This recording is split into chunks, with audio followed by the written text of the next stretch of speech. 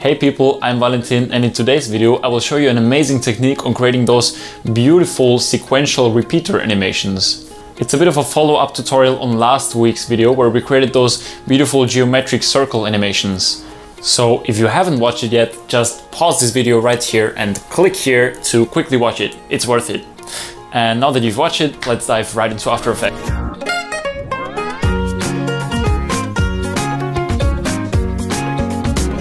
Right here you can see the animation that we created in last week's tutorial, except for one little difference, and that is that kind of sequential scaling up animation of each of those repetitions, each of those squares, you could almost say. It actually isn't that complicated. Just try and stay focused, and in the end you will have this one null object with which you can control everything and actually keyframe the whole animation however you want to and control this whole thing. So let's get started and create a new composition. I will just leave it as it is, 1920 by 1080 and 24 frames per second. I will add a solid as a background, just white background, and double click on the shape tool as we did in last episode, but this time it's a rectangle, and I'm going to go down to rectangle path and actually change it to 100 by 100 to have a nice little square. And I'm not going to care too much about the color yet, because we're actually going to use a very neat trick using expressions to color all of these squares, as you can see in this example that I showed you before. And this shape layer, I'm going to rename it iteration 1, because remember, always name your stuff. And I'm going to select the white solid and click Option, Control, Shift and Y to create a null object. And going to add a slider control, double clicking it from effects and presets. And this first one I'm going to call individual scale, which will basically control the scale of each of those iterations of squares. I'm going to duplicate this one and call it individual rotation. And another one for spacing, which is going to determine how far those squares will be apart from in the end. And you will be able to animate all of those things however you want to at any time. So we're going to toggle viewer lock and go up into iteration 1 and option click the size property. I'm going to take the pick whip and select individual scale. So now it's going to be at 0. I'm just going to drag this up to 100. And then I'm going to do the same for the rotation. Just option click the rotation, take the pick whip, drag it to individual rotation. And now I can rotate it however I want to, just using this null object. So in order for you to understand, on the first layer we will have just the first square. On the second layer we will have the next 8 squares. On the next one we will have the next 16, and so on. And all of those animations, the scale as well as rotation, should be sequential. So these 8 squares should follow a few frames after that square, and the next 16 should follow a few frames after the 8 prior. But of course I want to avoid duplicating that layer many times, having a lot of keyframes and just dragging them a few frames apart on each layer, and then in the end not being able to control anything. But I want to automate this kind of staggering effect. And there's actually a quite easy expression for this. So let's say we're going to animate the individual scale from the beginning, which will be 0 to 1 second, where it will be 100. And I'm going to end the composition somewhere at 2 seconds. Then this is going to happen from 0 to 1 second. But if on the end of the first line I'm going to type in value at time, that basically says that this property will have this number at time. And now I have an open bracket, so I can type in time. So at each given time, this property will be exactly the same as this one is right now. Don't worry, if you didn't understand this, I'm going to subtract 1 from this bracket just in order to show you. And now you will see that the scaling animation will happen exactly 1 second after these keyframes. And this way we can actually stagger the animation by subtracting not 1 but index, and the index is actually this little number over here, which is the layer index, which changes with each duplicate. So this first layer has the index 1, the second layer has the index 2, and so on. But as our index equals 1, and this time function right here uses seconds, 1 second is way too much for each repetition. So I'm going to divide this by 20. And now, if I duplicate this layer a couple of times, you might think, yeah, nothing happened now, but that is just because this layer is on top. But if I actually select the layers below, you can see that each one is just a few frames, maybe 1 or 2 frames behind the other one, which is exactly the effect that we want to achieve. So I'm just going to copy this dot value at time right here and going to paste it onto the rotation as well.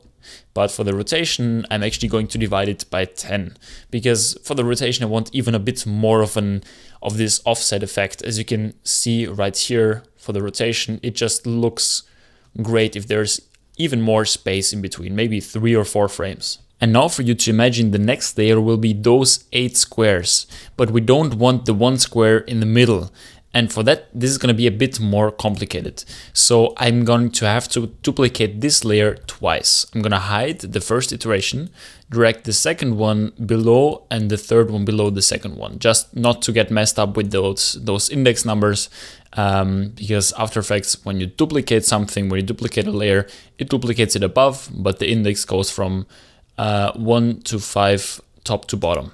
So anyway, the iteration 2 I'm actually going to call mat1, and the iteration 3 I'm going to call iteration 2, because this layer is actually going to be the one with our 8 squares, or actually 9 squares, and the mat layer is going to be this first square, and then we're going to alpha invert the iteration 2 from our mat layer. But you will see what I mean in a second if you don't understand it right now, don't worry.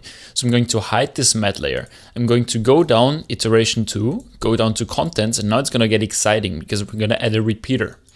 And for this repeater, 3 copies is all right, because we want a grid that is 3 by 3, and offset should be -1, right? And the same goes for the y-axis. So I'm going to go down to transform and change it to 0 by 100. Now we have this grid 3 by 3.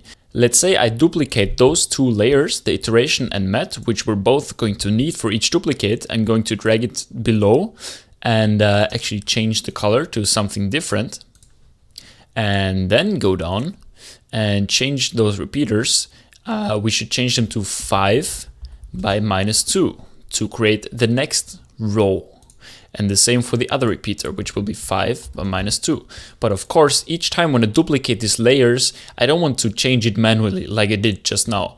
That was just for showing you the concept. But rather I want to create an expression to automate that whole process, which is actually quite easy. So I'm going to go down to repeater number 1, and the copy should be 3. But guess what? The index is also 3. And if I duplicate it, it will be 5. So I'm just going to option click the copies, drag it onto this layer, type .index, and voila. And for the offset, I will option click and actually type in -0.5 times this layer .index. Actually, you need to put an asterisk in between here to multiply it, and then this will be -1.5, but we want it to be -1, so type in +0.5. All right, and now I can actually go ahead, select both of these properties, right click copy expression only, and just select repeater and paste them on there. So now if I duplicate those 2 layers and drag them below, you will see that actually this one will be 5 by 5 and this is 3 by 3, just how we wanted. And now in order to show you why I created a matte layer, I'm going to show iteration 1 again and change it to some different color. And then I'm going to select individual rotation and make an animation for the rotation from, I don't know, let's say 45 to 180 degrees. And what you're gonna see now is the problem that we have. So we can see, I'm actually gonna change the individual scale just for now. We can see the square of iteration 2 behind the first one. So for that, we're going to need this matte layer right here. And let's say I change the iteration 2 tracking matte mode to alpha inverted matte. Then it's almost how we want it. But actually the rotation is a bit offset. But this is actually a simple fix. So I'm going to select matte 1, double hit U on the keyboard, and going to go down to the rotation expression that we did before. And now what this does is it offsets the animation by a bit by the index, which for this layer is 2 and for the next it's 3. But I can actually fake this layer having the index 3, which would be the same one as iteration 2. And for that I just need to type in my +1 behind the index, close the bracket and open the bracket before this layer. And now there we go. It's in the exact same position. And the same thing we're also actually going to do for the scale. So I'm going to copy this and paste it, overwrite this. Okay, and now you can still see this little stroke outside. And in order to fix this, I'm just going to put a +2 in the end of this expression. So the size of the matte is always a bit bigger than the size of our normal iterations, because After Effects just has a weird way of rendering edges that are the same size. Alright, now if I were to duplicate these two layers, we have an almost working rig, but the problem is our matte layer, it doesn't have any repeaters, and also our spacing slider is doing nothing yet. So I'm gonna Command Z this twice and go back into iteration 2, go down the repeaters, go down to transform, which will be the spacing. And for this we can option click the position and drag that pick whip to spacing. And now, yeah, it's kind of confusing. It's kind of diagonally making its way because it's using both X and Y axis for this expression. And this is an easy fix. Just replace this second temp with 0, so the Y value always stays at 0. And I'm gonna copy the expression only and paste that expression down at the position of repeater 2, but actually invert those two values to 0 and temp, which is the variable it automatically creates. And now we can change the spacing through our null object. Perfect. And now I'm going to steal the repeaters that we created in this iteration 2, copy them and paste them into matte 1. Okay, I'm going to show matte 1 just so we have it visible. And now we can see the problem. Because it has a different index, of course, it now has 2 repetitions. So in order to change this, just go down the copies and type in -1. Easy. And for the offset, just change the +0.5 to +1. And now I'm going to select both of those, tap copy expression only, and paste them onto repeater 2. And if I were to hide this layer again and duplicate it now, we actually have our working rig already, as you can see here.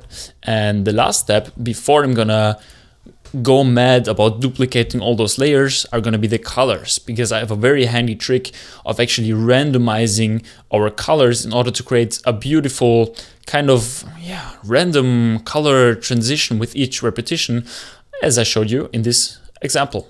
I'm gonna hide my first iteration again because I don't need it right now. Go down into second iteration, go down to contents, rectangle, and fill. And we can actually make an expression for our color. Wow, that's so crazy. Yeah, well, but before just blindly typing in the expressions here, I'm gonna quickly explain you how colors work in After Effects. So they're built with 4 dimensions, which are RGB, and the last one, I don't know actually, but we won't need it. And for white, the maximum amounts are 1, 1, 1, and the last one, 1. Okay, so this will now be white. Let's say I change the first one to 0. This will look blue because we take all the red value out of it. Let's say this is 0.5 and this is 0.5. It's gonna have this nice blue color. So now there's a couple of ways to go about this. As we know, we can use our layer index as a systematically changing variable to change our color as well. And for that, we're going to use under random numbers, the seed random. We can set some kind of seed, which in our case will be our layer index. And for timeless, we will say true, because then it will stay static and the colors will stay the same. If you want them to change all the time, of course, you can say false as well. So I'm just gonna click it, and for seed, I'm gonna say index, and this I'm just gonna replace with true. All right, and in the next line, I'm going to determine between which values we can have randomness. So I'm going to type random, and into brackets, I'm going to put, just to show you, 0, 0, 0, 0, and 1, 1, 1, 1. All right, so if I duplicate this now, we get crazy different colors. And in order to stay in some kind of theme or some kind of palette like I did here, these kind of reddish, yellowish pastel colors, I can change those values to something different. Like, for example, 1, 0.5, 0.5, and 1, and 1, 1, 1, 1, 1. So the randomness can only happen between 0.5 and 1 in the yellow, and 0.5 and 1 in the blue value, I guess. And if I duplicate this one a couple of times, oh man, it's so fun to just duplicate those layers. It's just so satisfying, and see the colors change. There we can see the colors actually look quite nice, and you guessed right, these are the same numbers that I used for this composition that I created before. And now we have pretty much a working rig. The only thing missing is our first iteration right here, but this one is not affected by our color expressions because we just created them now. So I'm actually going to delete this iteration, which is going to ruin everything for a second because our indexes have shifted by 1, but I'm going to duplicate iteration 2, drag it all the way to the top, and now we're good again. And now in our null object, we can set keyframes for all of those values, and yeah, basically just play around with it. For the first animation, I'm going to let it scale up and add an easy ease by pressing F9. And as you can see, it's already working. And now we can try the same for our rotation, which is right here. Okay. And set another keyframe and set it to 90 degrees, for example. And add easy ease. Let's see how this looks. Yeah, that's pretty dope. And now we can even animate this spacing. I'm going to hit U on my keyboard to show those keyframes.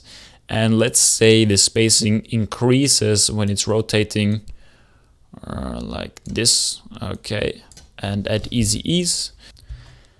And now it looks somewhat like this. And now what's awesome is I can select all of those layers above the null object and parent them to the null object. And now I can even rotate it globally or scale it globally. And you can add iterations anytime that you want to. I can just duplicate this more and more and more, and our grid will get bigger and bigger and bigger, and it will still work. Then I just kept adding some keyframes and some easing inside the graph editor, changed the background colors, and last but not least, added this beautiful grain effect, which is actually extremely easy to make. And you will find a quick tip on that grain effect on my Instagram in a few days probably. If there's anything new that you learned today, please let me know by leaving a like or commenting down below. And if you create something by watching my tutorials, please mention me on Instagram or Twitter, like Erin, for example, who shared this beautiful piece on her Instagram. I love to see what you guys create. So stay tuned, subscribe for more, and peace.